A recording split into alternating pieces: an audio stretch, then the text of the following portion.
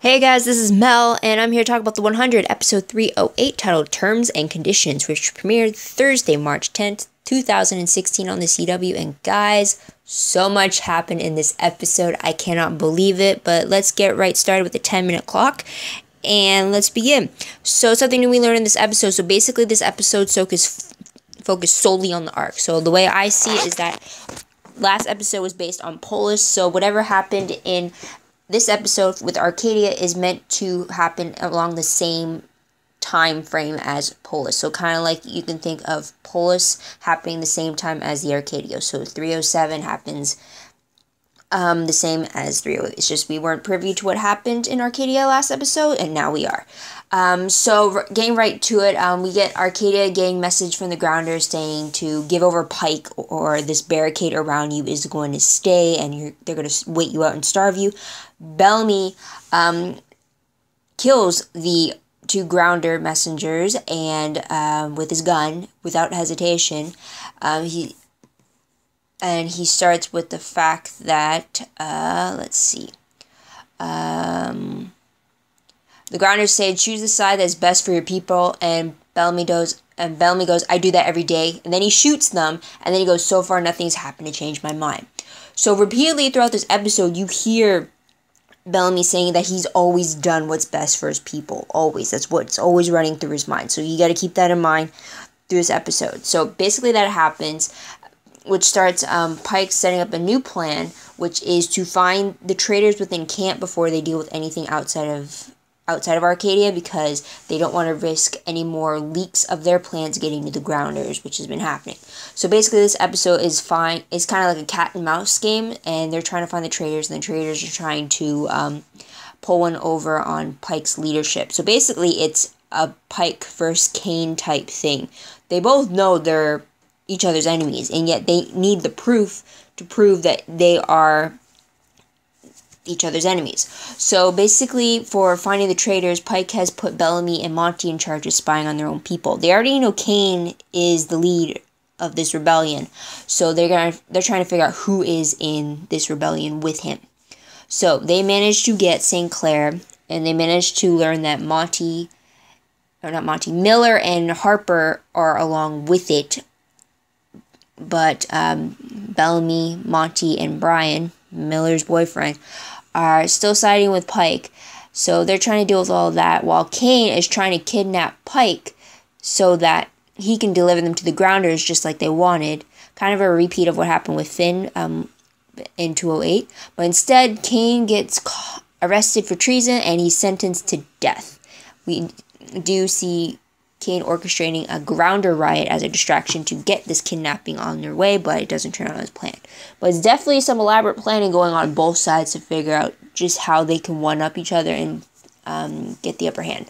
On the side note, in Arcadia, we see Jaha and Raven dealing with the fact that Pike confiscated Jaha's chip maker for the City of Lights. So Raven was tasked to retrieve it, and she recruits Jasper to do so, in hopes that with Jasper's deep knowledge of Monty could help her break into the security passcodes that were set in place by Monty on Pike's office to break in and get the chip maker. Along the way, though, while Jasper's trying to figure out how this chip works, he realizes that you forget all the bad, so he holds on to the fact that it would be nice to remember the good that came with Maya. Kind of like bringing up the first time they held hands, first kisses, all those other memories. And Raven suddenly realizes that she doesn't remember any of those memories with Finn. And she slowly realizes that Finn is supposed to be important to her, and yet she's forgetting him. So she freaks out over that, and when they find the chip maker, she locks it up and pulls Jasper away, saying Allie cannot have this. And we see later on that this has never happened for Allie. Whoever she speaks to, they listen and obey to her. So free will is something that Allie can't control. So Jaha has a plan to deal with that for Raven. So see how that happens. But moving on to the most shocking moment of the episode, I'd have to say this shocked me, but I'm very glad it happened, because it has to do with Bellamy, and it's when he covered up for Harper and Miller for being part of Kane's rebellion. So Monty tells Bellamy that Harper and Miller were part of the distraction, part of Kane's team, basically, and Monty's wondering, what are they going to do with them? What are they going to do with their friends?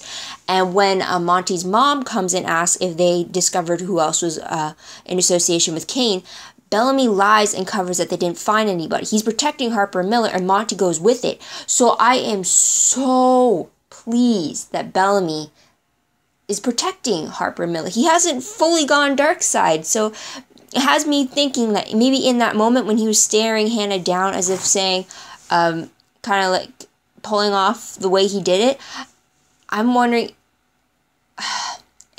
I was really excited for that moment because it showed me that Bellamy is truly not lost in the Pike's bullshit that he's been spouting. Sorry for the language, but like it was that look he gave her and the way he said no and like they didn't find anybody. The fact that you could tell he was protecting someone without giving it away, that was just fantastic. I love it. It's like, yes, Bellamy, you're on the right track again. Yes, yes, yes. So moving on to the top 3 favorite moments. First one has to be Jasper and Raven working together. It was great to see them working together. It's great to see them pulling their knowledge together. Monty revealing certain things that he knows about Monty, like simple stuff like favorite book, favorite color, favorite spot, both on the Ark and on Earth, and then how they were revealing like their favorite memories of, or in Jasper's case, his favorite memories of Maya, and then how that triggered Raven to realize that she's forgetting these important things about Finn, and caused, I believe, a revelation for Raven in realizing that this thing that she took that was taking away her pain is taking away a lot more than that. So I really like that, and I'm thinking that maybe snapped Raven out of it.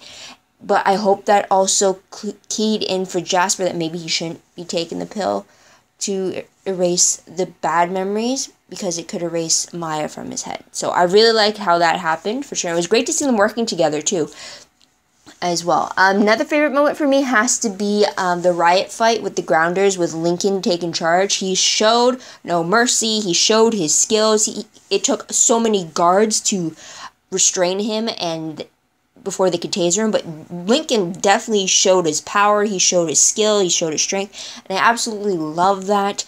It sucks that he's stuck in that cell, but at least he got to show that he wasn't just gonna stand by. He was gonna fight for his right, and he was going to fight for those who couldn't, and I really like that he was on Kane's team, because even when St. Clair sent that message to Lincoln when he got thrown in the lockup, that be prepared, it's going down tonight, it was like, I wasn't expecting that either. So it's like, oh, Lincoln's part of the whole thing. It's like, when did that happen? But I really liked it, and I'm glad we got to see it, for sure. Another favorite moment is the mentioned shocking moment for me. It was the fact that Bellamy covered for Miller and Harper, and that Monty backed him up. What I really like about this, though, is that for this whole episode, Bellamy has always said that everything he's done has always been for the good of his people. Now, I'm truly thinking, with this moment when he covered for Miller and Harper, Bellamy's people are always going to be those delinquents. Those 100 kids that he was sent down to Earth with first. I think Bellamy is always going to think of them as his people before anyone else in the Ark. If you just so happen to have your views aligned with Bellamy and the good of his people, then he'll align with you. But if you're going to harm that core group for Bellamy, those people he was meant to protect, then he's going to do everything he can to stop you or to protect them. And it really showed in that moment when he covered for Miller and Harper. Because even though they were part of the rebellion who was trying to get Pike kidnapped and taken out of the chancellor's seat, Bellamy covered for them after realizing that they could be sentenced to death next, after Kane was sentenced that same fate, which is what he predicted to Bellamy was going to happen with Pike. So I definitely like that this episode could be the turning point for Bellamy, seeing that Pike is not the right leader for them, for sure. So moving on to the top peeved moments. First one's a minor one, is the fact that we don't see Clark and Octavia. Understandably so. Why? Because it was solely based on Arcadia, just like how last week we didn't see Bellamy or anyone from the Ark because it was focused on Polis. It was just weird because Clark and Octavia, they've always been seen in some capacity in every episode to this point. So it's kind of weird that we didn't see any inkling of them at all in this episode. We only got mentions of Octavia not being able to check in with Kane Miller or Harper, and how Miller has been out in the field looking for signs of her, and yet he hasn't, even though he's the one that knows the ground the most within Arcadia. So it was just something minor. It's just a little weird not seeing the core three in every episode like we've been accustomed to so far. Okay, next peeved moment is the fact that Bellamy stood against Kane. There's the timer, but I'm still going. So, again, the fact that Bellamy is siding with Pike is always going to be an issue for me, especially when Bellamy stopped Kane from taking Pike to the Grounders. But I believe that Kane being sentenced to death is kind of like the first step, or the first thing Bellamy needed to see happen in order for him to realize that, okay, maybe siding with Pike is not the right thing. But I'm also conflicted about this, okay? So, like I've mentioned before, I hate that Bellamy is siding with Pike, but I understand why Pike is waging war against the Grounders. So on the one hand, I understand it because they're always attacking each other and everything, and it makes complete sense why Bellamy would go down this route, because it reminds me so much of the Bellamy from season 1, how he viewed all Grounders to be an enemy, how it was either us or them, and how he was ready to take the fight to them if need be, and such like that. Like, this really reminds me of season 1 Bellamy, so I understand if whatever's happening right now with Bellamy took place immediately after season 1 and we didn't get season 2. But the fact that season 2 happened and all the progress Bellamy made in regards to being a leader and in regards to his relationships with the Grounders and everything, because that happened, that is why I have such a problem with what's happening with Bellamy in season 3. Because it's like he had this storyline in season 1, and then he had his development in season 2 on more understanding, growth as a leader, figure out what is the right thing to do or how it is to better approach things. He did all that progress, and then season 3, it's like he took 2 steps back, and we're back to the same guy that we got back on the dropship. And it's just like, what, we're just going to disregard all the knowledge and experience that he's gained in season 2, only for him to revert back to the ways of season 1? It's just, it doesn't sit right with me. And yet, if season 2 never happened for Bellamy, and we went from season 1 Bellamy to season 3 Bellamy, then I'd completely understand that. It seemed like a more correct progression, I guess you can say, because it fits with the still mindset of the fact that the Grounders are the enemy, the Grounders can't be trusted, they're the ones trying to kill us off. But with the way that they sided with the Grounders in season 2, it kind of throws me off. But then again, with the Grounders betraying them at the end of season 2, it makes sense why he's so hostile against them now. So you can see why I'm kind of conflicted in how I should feel, but I definitely don't like that Bellamy is siding with Pike over Kane, if that makes any sense. So just wrap your head around that. I do apologize, but I just had to get that out there. Last peeved moment, though, is the fact that Pike is taking all this control. I mean, it still doesn't make sense to me how a guy who just got introduced into the arc in episode 2 of this season, so like 6 episodes ago, how are people okay with just him taking charge when he has no idea what has happened within the walls of the Arcadia for those 3 months since what happened in Mount Weather, or even the 4 months since they were on the ground to begin with. Unlike with Kane, who has been in Arcadia, who has tried to get them to survive as best as he could, and he's done it for those 4 months. So I don't understand how the people of Arcadia could vote for Pike, who's basically just a newbie walking in, and just expect him to take charge. It's like the way I see it, it's kind of like saying, like, mayor of town, you always had this person running for mayor, and they're doing a pretty good job by it and everything, helping everybody survive.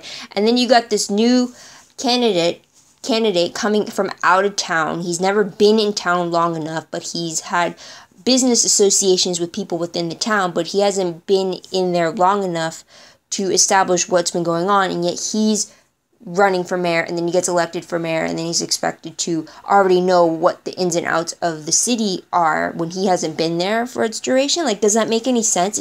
It really bugs me that the people of Arcadia voted for a guy who is basically only been there for like 4 weeks. I'm just guessing on that amount, but it definitely hasn't been that long, against a guy who's been with them since they first landed on the ground for the 4 months. So it just makes no sense that Farm Station seems to be having so much control within Arcadia when they are essentially still the newbies on this new campground, if that makes any sense. I just don't like Pike at all. So when he got kidnapped, I did not feel sorry for him at all. So there is that. Although I do understand why he's so hostile against the Grounders, but his issues are with Ice Nation. They are not with Tree Crew. They are not with any of the other 11 clans. They are with Ice Nation. So if he has a problem with Ice Nation, he should go take it out on them, not on some unsuspecting Grounder clan who was sent to help you.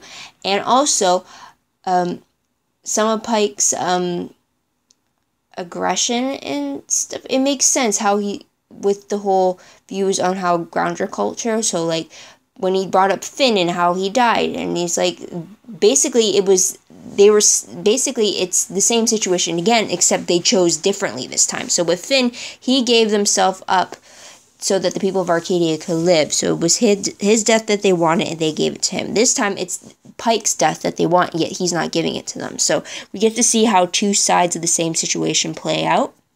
So I guess we'll see that, but yeah, Pike's always going to be a peeve of mine. You're not going to see him in the faves column unless he's taken down or taken out of the equation for good. So what will I remember most about this episode when I look back on it? There are the riot fight with the Grounders and the Guard.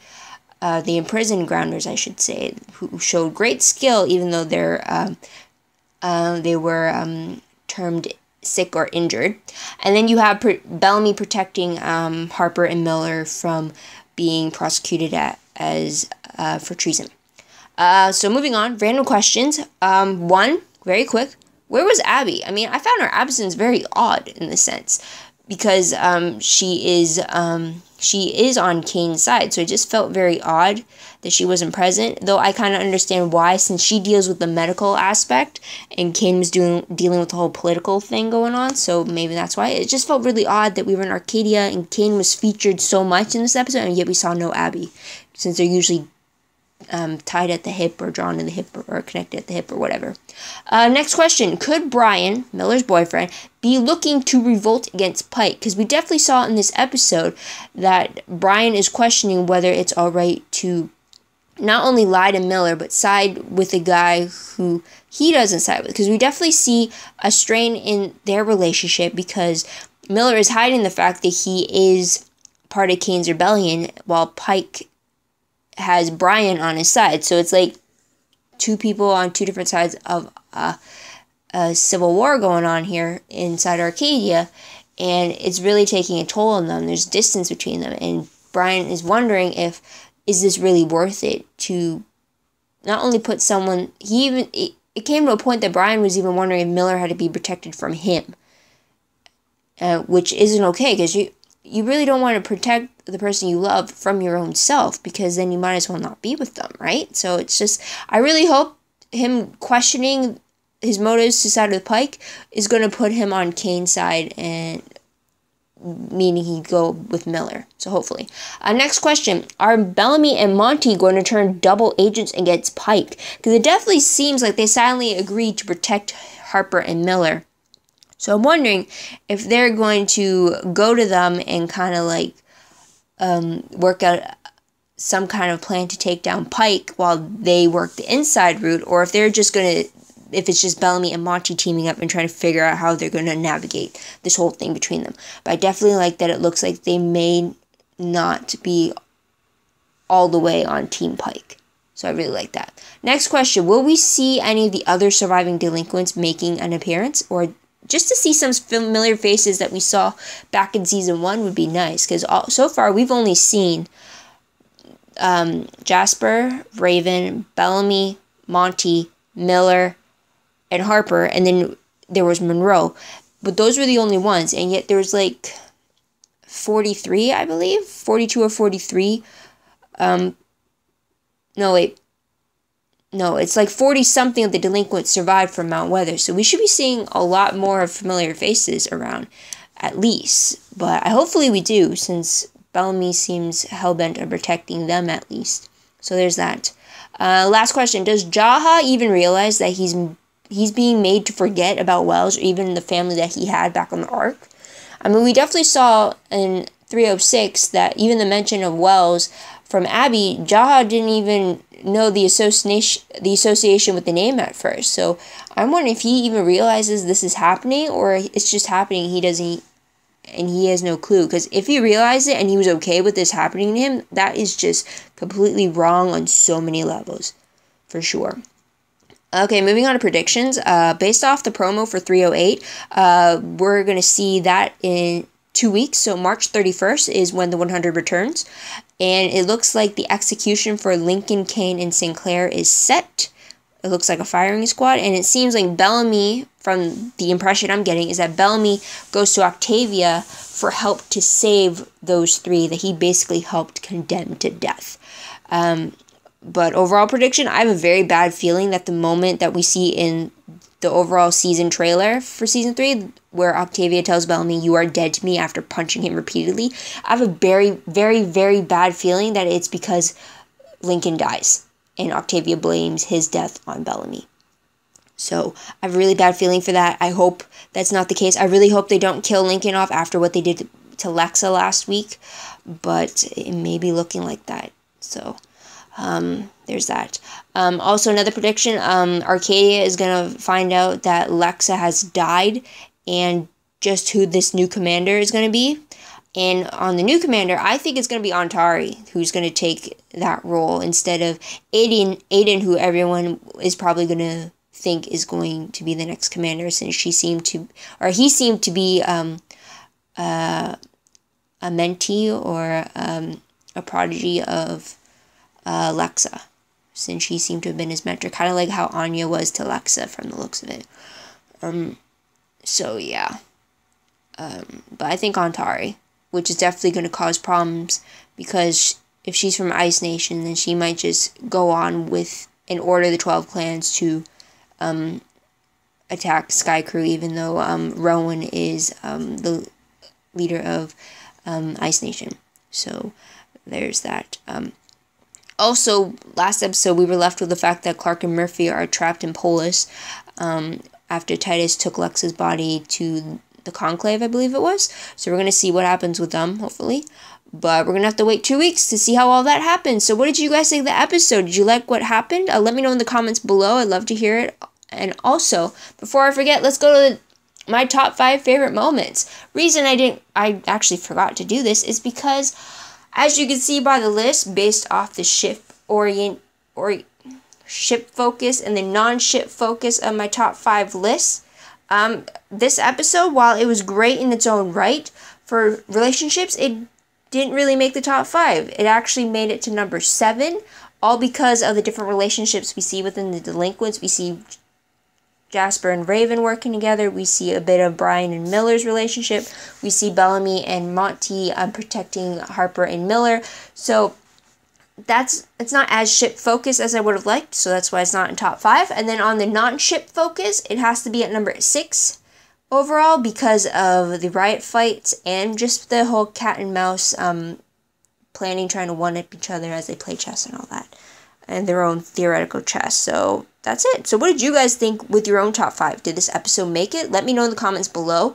Love to hear that, as well as thoughts, theories, and predictions that you have, since we do have 2 weeks until we see what happens next. As I said, also don't forget to like this video, just subscribe to my channel and check out my other videos if you haven't done so already. Also, if you want to check out more stuff about the 100, check out my Tumblr page. I reblog everything that I haven't already that comes across my dashboard. I reblog promos, web clips, sneak peeks, quotes, GIFs, dialogue stuff, fancy looking drawings that creative people like all of you YouTubers and Tumblr followers out there draw. I can't draw to save my life, unfortunately, so all your creativity is just awe-inspiring for me. So if you want to check all that stuff out, or even the ones that I like, it's bound to be reblogged. Link for those will be down below in my description box, whether it's the episode itself or if it's all tags related to the 100. So just for that link, scroll all the way to the very bottom and you'll see them all there. And yeah, that's about it. So thank you guys for watching. I truly appreciate it. Sorry for the whole tongue-tied thing that's happened throughout the episode. got a lot on my mind right now for sure with this episode. But so until 2 weeks from now, this is Mel wishing you all a great day, great week, wherever you are.